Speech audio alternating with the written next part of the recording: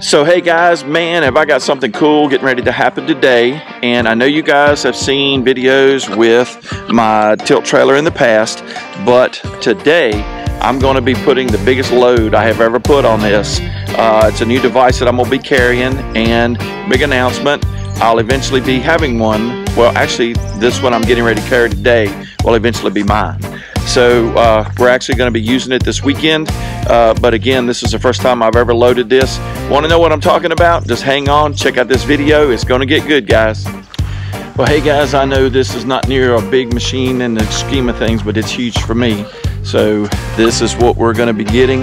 It's a John Deere 35G, has an articulating blade and a working thumb, and we'll be headed to our house shortly.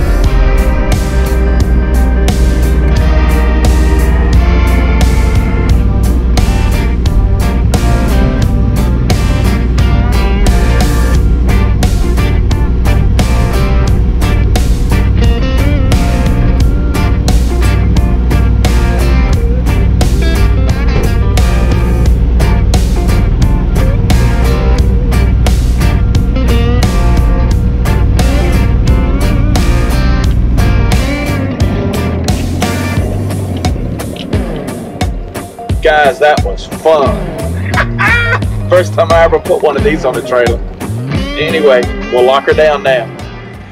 So guys, I'm learning a lot of things quick, and I want to share this with you. Obviously, I'm upgrading to pulling and carrying a whole lot more weight. This weighs close to 9,000 pounds. It's actually a little over 9,000 pounds. And so when you go to something like this, you have got to upgrade from straps. You've got to go to chains. You've got to go to ratchet locks. And one big thing is you need to do the numbers and check and make sure the hitch that you're running is heavy enough. In my case, it was not. I needed to upgrade to, this is all solid steel.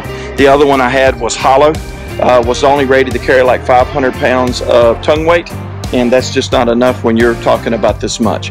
Another thing that I've learned is they've changed the laws. Now they are wanting you to do 6 points of lockdown. So that means on each corner of the machine, which is 4, and then they also want you to strap over the bucket and have 2 more points of lockdown for 6 points. So one thing I would highly recommend is, number one, we obviously want to be safe, but we also want to be legal.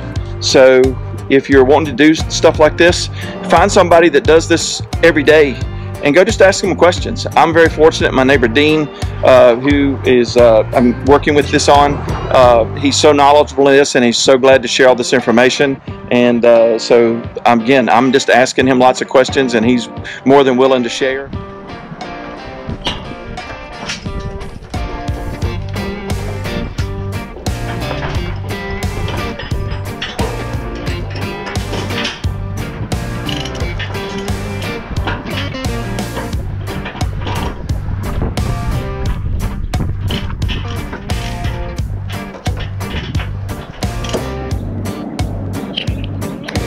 Alright guys, we are all locked down and nice and tight. Everything's good to go.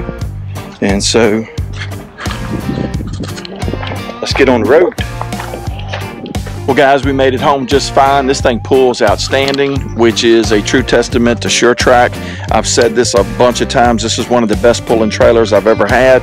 It handled the weight no problem at all, and it was absolutely a piece of cake to come home. So we'll be heading out tomorrow and in the morning, and we will be putting this dude to work. So as you know, guys, with Project Next One, there's always going to be one more, and we'll be heading out in the morning to do a cool video with using the excavator and the bucket, 24-inch bucket with a thumb. Also be using the blade as well. I love how this thing articulates, and so we're going to be working around the old house section, not the daycare, but that old house, and actually start cleaning up around that now. So can't wait till that. For now, guys, take care. Have a great afternoon. Thanks for tuning in, and we'll catch you later.